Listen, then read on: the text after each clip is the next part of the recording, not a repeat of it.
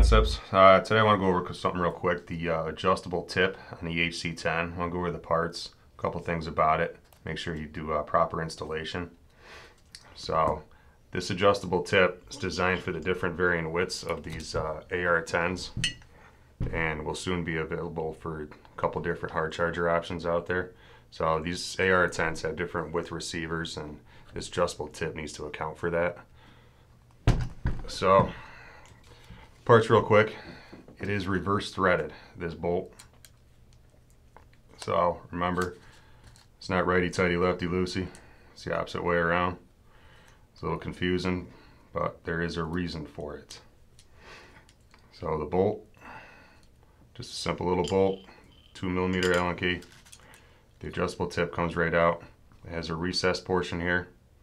That recessed portion is designed for this block. So this block right here, take a 2 seconds so you can look at it as a close-up. This block right here has these little grooves coming up the other side. Those actually help lock down this adjustable tip in place, so you don't need any locking washers or any other form of compound to lock that in place. It'll just lock itself when you tighten it down. That block is also roll pinned into place, so it won't come out. And if something ever happened, you strip the threads, it's easy to just take that roll pin out and swap out with a new block. Real simple.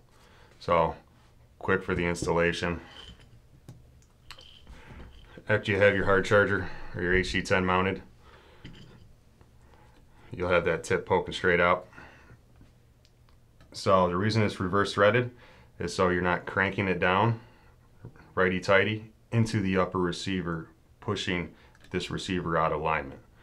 You want to be able to push that in place, hold it in place with one finger, and then with the reverse threading, lock it.